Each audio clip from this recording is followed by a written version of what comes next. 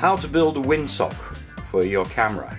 If you've got a video camera like this that has an external microphone, or indeed any microphone system you're using, if there's a lot of wind out there, you're going to get a lot of wind noise on a windy day. And you live in a place like I do, it's always windy. This one does come with a kind of a sock. It's sponge and it fits on there like that. And that can help, but it's not enough. To save myself money, what we're going to do is we're going to make one of these. It's made out of sponge rubber. It's probably going to cost you about $1. That's like 75 pence English. The idea is we made a pocket and it slips over the top of the existing one, like so, to get us some extra protection against the wind. It looks a bit crazy, but they do work. I've done them before, so I'll show you how we make it. What we're using is sponge rubber. It's normal sponge rubber. You can buy it in hobbyist shops or places that do soft furnishings for making cushions and things. What you need to do is get your measurements first of all. Here we go with this little fellow here. That's the original one. What we're going to do is we're going to put it on the foam, like so, basically, and wrap the foam around it, and we get our measurements from that.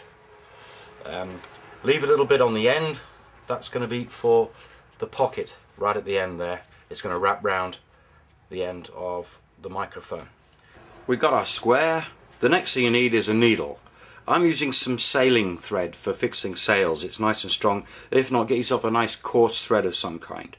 You don't need to double it up. Get it through the needle. I don't know if you can see that. It's very small. Put a knot on the end so it doesn't pull through. But on the far end also put a knot and leave a little loop like that. I don't know if you can see that little loop there. I'm going to fold it in two, get the two matching ends together nice and flush there, and we're going to go. Be careful you don't stick your finger. You'll have to take it back a little bit because otherwise it will rip through the foam. Bring the thread all the way through like so, and then when you get to this, you've got your loop. You can then put your needle through that, and that actually will tie that end off like so.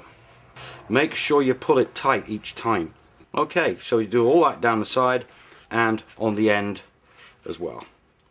And there you go, that's the finished project. We've got the big one and I put the little one on the inside, and I'm going to insert my original windsock inside that. The reason for having several layers, it's like trapping heat. The more layers you have of clothing, the better it can be to keep you warm. It's the same with this. This acts as baffles, multi-baffles for the wind.